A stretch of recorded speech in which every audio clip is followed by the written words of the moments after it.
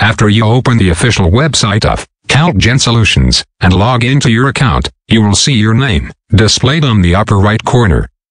When you move your cursor towards it, a drop-down menu is shown.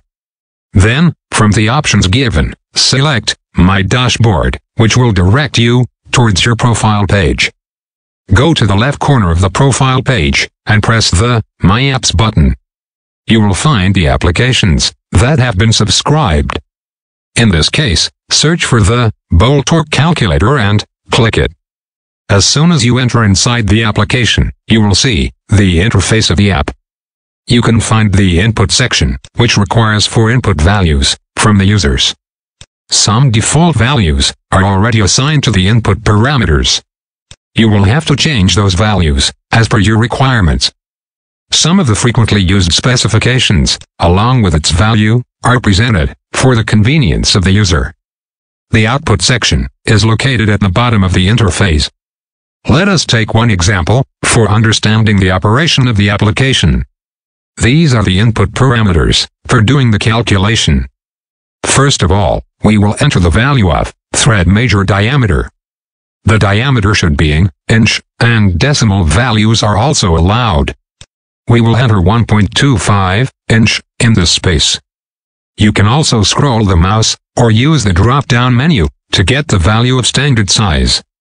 Now, for the value of coefficient of friction, you can make an input based on the reference given below, or enter other values as per your requirement. Let's take 0.13 in this case. For the bolt yield strength, enter the yield strength value in PSI.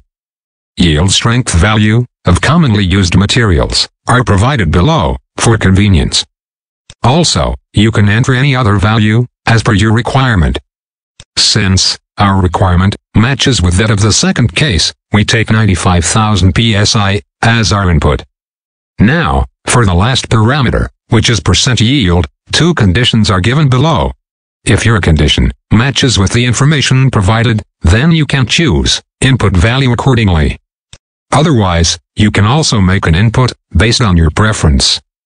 Our condition being a PI17D, we choose 70% as our input value. Once you have entered all the input parameters, press Calculate to get the torque and bolt tension. The output is expressed in both US customary and SI units. There is another button alongside the Calculate, which is the Reset button. When you press this Reset button, all the input parameters will have the default values in them.